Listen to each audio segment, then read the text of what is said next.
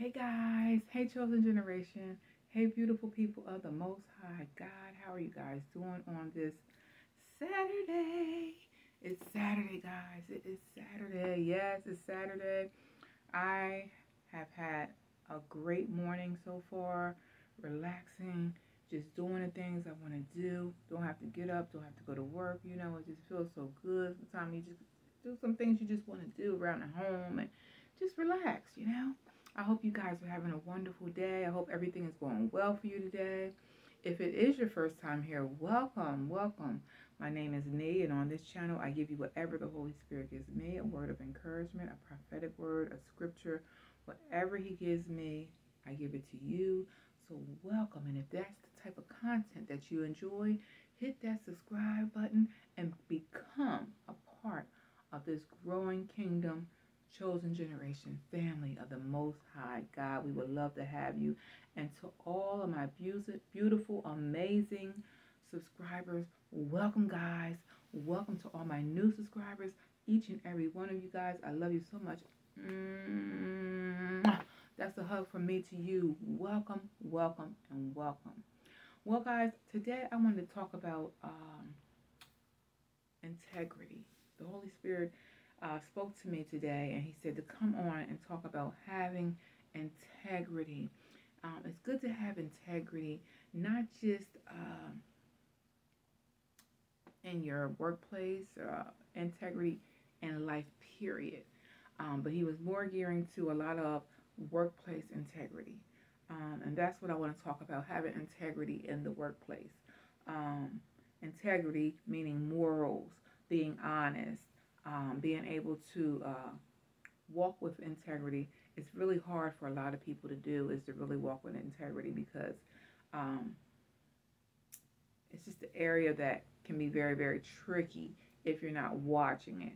It can be something as little as, okay, I'm taking an office work home, as far as like pens, say if you work in an office setting and you're taking little things out of the office, that's not working with integrity. Say, for example, if you have, it could be as little as ink pens, whiteout, what have you. But we have to make sure that, we say, well, I work here, so, you work here, but you don't own anything in here. Amen. So the Lord wanted me to come on and talk about it today. He said, talk about the integrity. People at the workplace, coming to work. Some people come to work and they just find things wrong.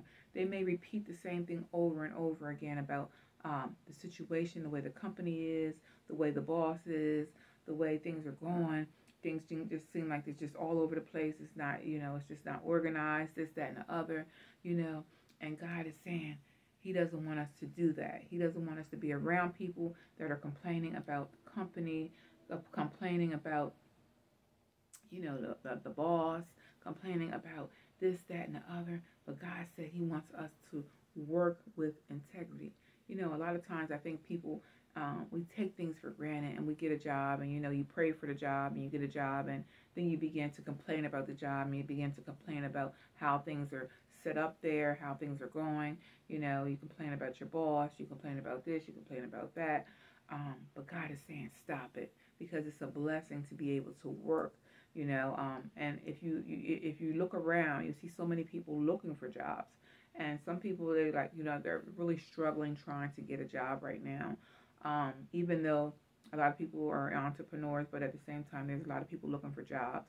And people that are looking for jobs, sometimes they feel as though it's really, really difficult to, find a job that's paying enough to make ends meet, and that's the type of time that we're living in. But God is saying, be grateful for the job that you have. Walk and lead with integrity on your job. If you find someone on your job that's complaining about the boss, if you find someone on your job that's complaining about leadership, that they're not happy with the way things are going, and you've been used to getting in the conversation with them and talking along with them, allow yourself going forward to back out of that. Speak to yourself ahead of time. Tell yourself, I'm not going to do that this time. I'm not going to get in this conversation. I'm going to, go in another, either do something else or bring up another subject, I am not going to allow myself to talk about my boss. I'm not going to allow myself to talk about the way things are set up. If you have a solution to make a change, then that's what you need to do, is find a solution for the change. But just to go around and badmouth the boss, God is not pleased with that. And you reap what you sow. So we have to be careful, even in our jobs, is what he wanted me to come on and talk about, is that we walk with integrity. Walk honestly, walk honorably, have a mind to do the right thing at all times, not just lip service, but really, really have a mind to do the right thing at all times. And, nobody's perfect. We have bosses. I've been on many jobs, and of course, sometimes you have bosses that are not, what you may have wanted them to be, and what your perception may have been. But at the end of the day, God has placed them in that position, and sometimes I feel as though, a lot of times people, desire that position, they desire that level. But if you keep going, and if you keep that level of integrity, and you do the right thing, you keep a mind that when you go to work that you're doing your best, then God will bless you to elevate, if that's what you desire. He will bless you to get to another level with that company or with another company, but it's all about how are you handling the situation? What are you doing? Are you walking with integrity? Are you bad-mouthing people on a job? Are you spreading rumors? Are you talking about this one and that one when someone comes to you? Are you right there ready to find out, well, what happened? And then to add your little 2 cents in it. God is saying he does not want us to do that. He's not pleased with that. And, we should be speaking life over the situation, speaking life over people, even telling people, I may have spoke to you, a little bit about that person before, but going forward, I don't feel as though that's right, and I'm not going to, get involved in that conversation with you. Sometimes you have to be bold. The enemy is bold out here. He's bold to come to you and tell you this and that and other, and to see your reaction and want to get you involved in it. He say, she say stuff. God is saying, be bold the same way, and let him know, you know what? I am not interested in hearing about that person. God bless them, and you have a great day, and keep it moving. God bless you, and have a great day. I'm really not interested in talking about that person, because after a while, becomes a cycle with some people. They come to work every day, they're looking for something to be wrong. They're like, oh, I'm just so tired of this. And it's a lot of times these people that complain about their jobs and complain about the boss and this and that and the other, and you look at them, you like, well, what are you going to do? And they'll say, well, I'm getting ready to, I'm going to look for another job, and I'm going to get another job, and I'm going to be leaving here. I'm going to be here another year, or maybe I'll be here another couple months. And you look 5 years later, 10 years later, 11 years later, 12 years later, on down the road, and they're still sitting there, and you are too. They're sitting there, you are too, and every single day is a pattern of just complaining about the company, complaining about the boss, complaining about this, complaining about that, complaining about things are not this way and that way. And God is saying, stop it. The Holy Spirit is saying, stop it. Don't do that. Don't do that. It's not pleasing in his sight, and he wants us to not be involved in people that want to talk about the boss, talk about the company. Pray for the boss. Pray for the company. Pray for direction. If you don't want to give advice on how to make it better, then just pray secretly in your closet. In your secret closet, begin to pray for the company and ask God to direct them how to do things better. Begin to pray and ask God to direct how to do things better. Pray in the Spirit. Pray, and God, prayer changes things. Prayer changes things. It's not, think it not strange when we deal with these situations a lot of times on these jobs with different situations, but nobody's perfect. No company's perfect. Even the great companies, the Amazons, the Walmarts, the Wawas out here, none of these companies are perfect. But at the end of the day,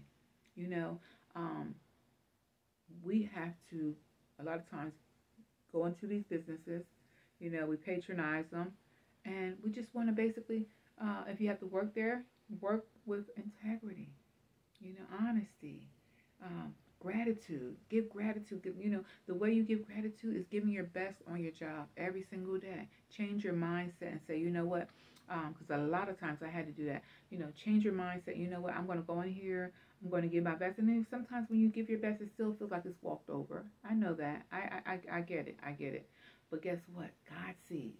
It's not about what man sees. It's what God sees. And he sees what we're doing, and he sees how we're doing it, and he sees how we're handling the situations. Amen.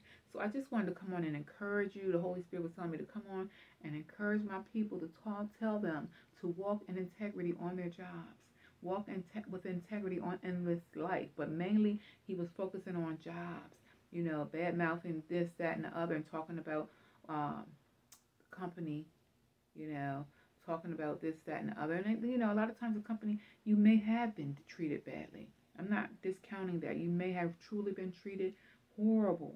But God is saying, pray for them. If you can't make a change, pray. Vengeance is his. He's going to repay them. Everything that they've done to you, God said he's going to repay them. So just be encouraged. Know that God is working it out, but pray. Pray for them. Amen. I love you guys. Let me have a word of prayer with you. Father, I thank you for each one of the Chosen Generation family. I thank you, Father, for teaching us how to pray for people, even when they are unorderly. They're not doing things the way we feel as though it should be done on these jobs. God, I ask that you would give us how to handle the situation and not to allow us to get involved in any negative talk about the boss or anything about the company, but to pray as never before for change. And God, if that doesn't work, Father, you're able to bless with another job. So God, I thank you for giving us, oh God, the insight of walking away and not getting involved in he say, she say stuff on these jobs, and to bring peace on these jobs everywhere in the midst of everything that may be going on in the company. Father, give us to walk with our head up and walk with integrity to please you, not man, but to please you in Jesus' name. And we thank you for it. Amen and amen. I love you guys. Be encouraged. Enjoy your Saturday. God is with you. He loves you. He's working behind the scenes, and he is fixing those situations even on your job.